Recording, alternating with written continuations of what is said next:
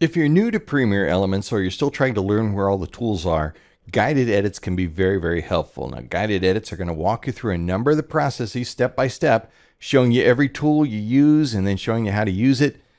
They're great hands-on ways to learn the program. And the library, by the way, for the guided edits has been completely redesigned here in version 15. We'll take a look at it in just a moment. But first, I want to show you a little trick here on the timeline. My CTI, my playhead, is in the middle of my clip. To get to the beginning or the end of the clip, I can just use end on the keyboard, click on that to go to the end, home to get to the beginning. I want it to be at the beginning of my clip for this particular project. Let's go to guided edits.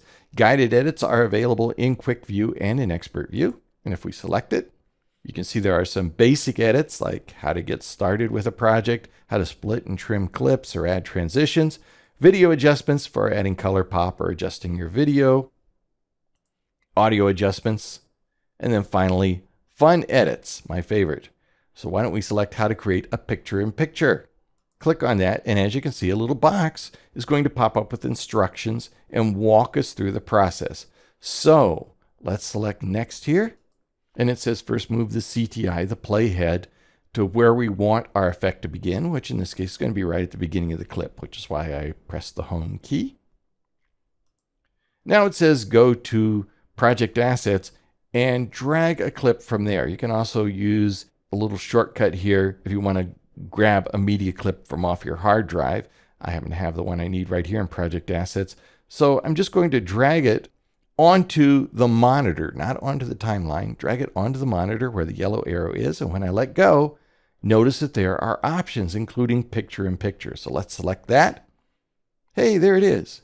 And then we can trim this on the timeline so it's the same length as the video underneath it. And then click Next. And it says adjust the position. I'll put it over here toward the upper left.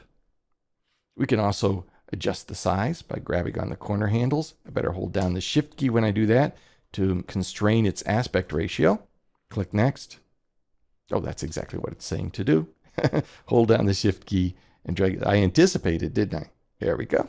And then Next, and it says we're done.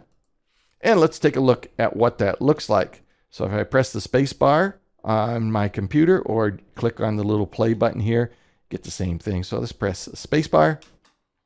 And there we've got our video with a picture-in-picture. Very simple to create. Like I say, there are a lot of great effects in here. Some simple, some more advanced, and guided edits are a great way to get familiar with the program and get familiar with how to create some of these effects. It's a feature you may quickly outgrow as you get more familiar with the program and its tools, but if you need a little help just finding your way around, it's like having your own personal trainer built right into the program.